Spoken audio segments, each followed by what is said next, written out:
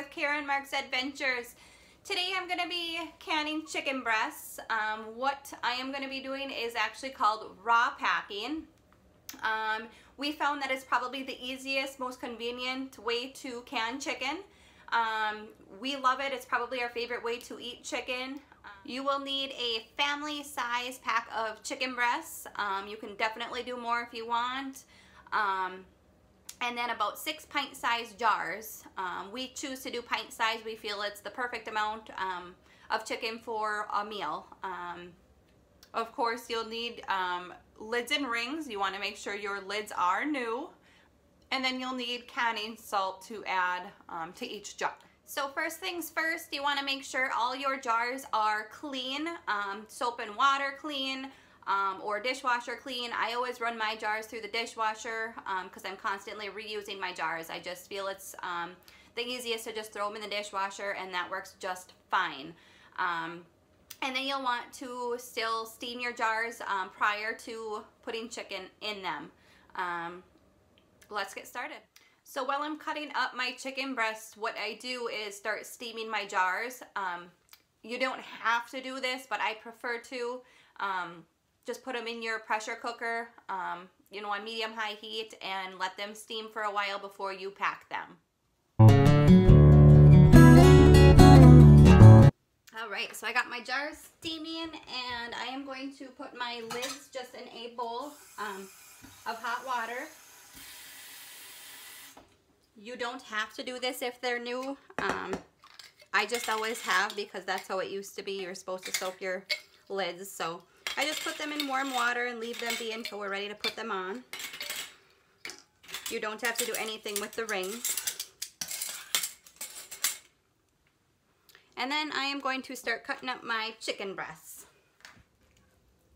Alright, and you want to cut your chicken breasts up into like 1-inch size cubes are just fine. I always just cut the white fatty parts off.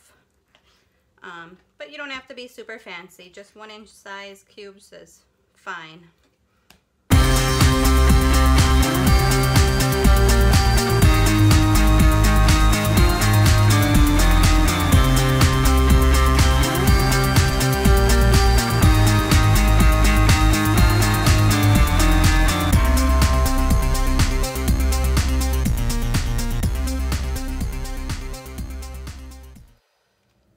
Alright, so now that our jars are done steaming, you're going to dump the water out.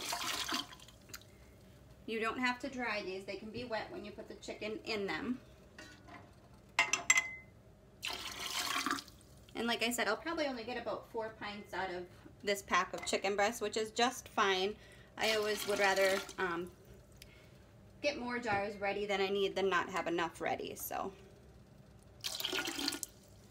And when you are pressure canning, you want about 2 inches of water on the bottom of your pressure canner.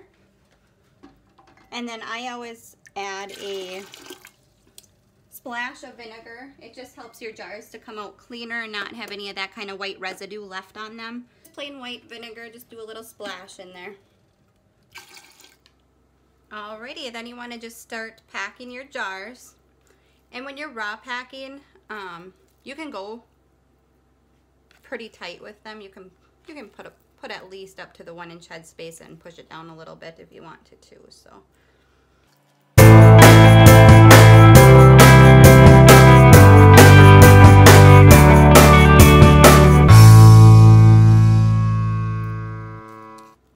Yep, and it looks like I'm gonna do about four jars total.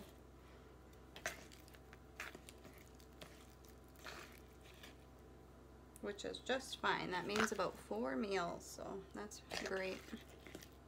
Okay, and now you're going to want to add a teaspoon of canning salt to each jar. If you're doing quart size, I would do about a tablespoon per jar.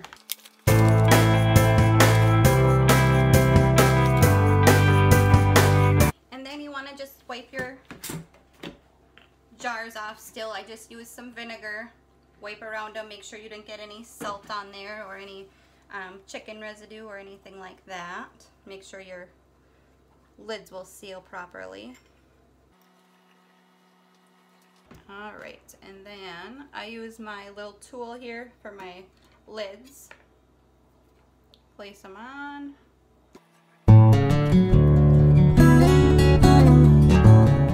Alrighty, and then put your rings on.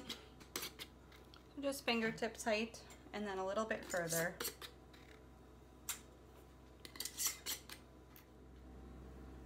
And now you can just place these in here. I typically don't can unless I'm gonna actually fill it up, but this is what I had for today for the video, and like I said, this will give us 4 meals, which is great. That's just fine. So no liquid goes into these. That's why it's called raw packing. So you just put them in dry, and the meat itself will produce enough liquid to actually cover up the chicken when it's all done. So go ahead, put your pressure canning lid on, and then before you even do this, make sure that you wash your seal and put it back in properly, because sometimes with the previous pressure can, it can kind of get off and dirty and whatnot. So you want to make sure you clean it and put it in again. Alright, so now that we are all locked and closed, we can turn the burner on to high. And then we want to wait until it starts steaming. It depends on what type of canner you have, but once your top pops up, you want to go about 8 to 10 minutes before you actually put your pressure on. And then you want to make sure that you check your elevation. For me, I need to do about 12 pounds of pressure for 75 minutes, since I am using pint-sized jars. If you're using quarts, you need to go 90 minutes. But make sure you check your elevation so you know what, how many pounds of pressure that you are supposed to be at. Okay, so we're starting to steam a little bit here.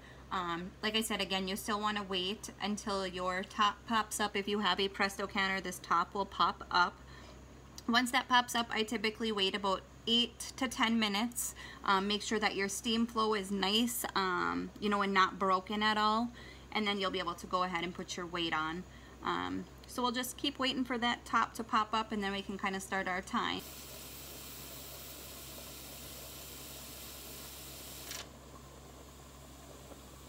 Alright, so I can see now that it has popped up, and the steam looks like it's coming out pretty darn good now. Still want to wait about 5 to 10 minutes at least before we go ahead and put that pressure gauge on. Okay, and now that we've waited about 8 minutes, we can go ahead and put our weight on there. And now is where it gets a little bit tricky. I leave the burner on high until I get to about 5 pounds of pressure, and then I turn it down at least a couple notches. You don't want it to go up too fast to 12. You want to slowly get up there. So just, you know, every few minutes keep turning that burner down a little bit. For me, at 12 pounds of pressure, typically I'm at about 3 on my burner. So you want to slowly move it down. Don't let it climb too fast. Just keep an eye on it. Okay, so we're at about 5 pounds of pressure. I'm going to go ahead and turn it from 10 down to 7.5. Okay, so we are at 12 pounds of pressure. We can go ahead and set the timer for 75 minutes. And again, you want to just keep an eye on it. Make sure that it doesn't keep creeping up. You might have to turn the burner slightly down. So just keep checking on it every couple minutes.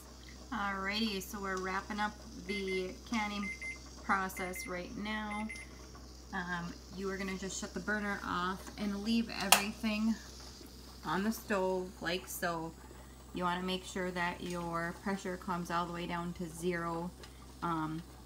And then you want to make sure that your top falls back in. Then you can take off your pressure and let it sit in there for about another 10 minutes just to equalize the pressure, and then you'll be able to take your top off.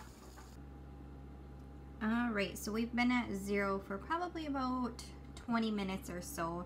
My top has popped back down. We can go ahead and take the pressure off. And then I'm just going to let it sit about 5 more minutes before we take it off.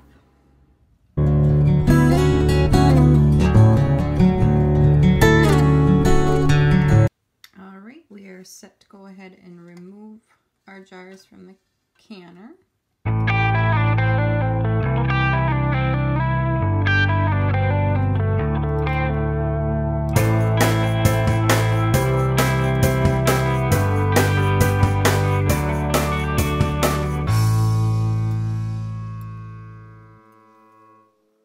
Perfect. And you just want to make sure that you go ahead and space them a little bit apart when you set them out. You don't want to be bumping the jars or anything like that. And then you want to let them be for about 24 hours.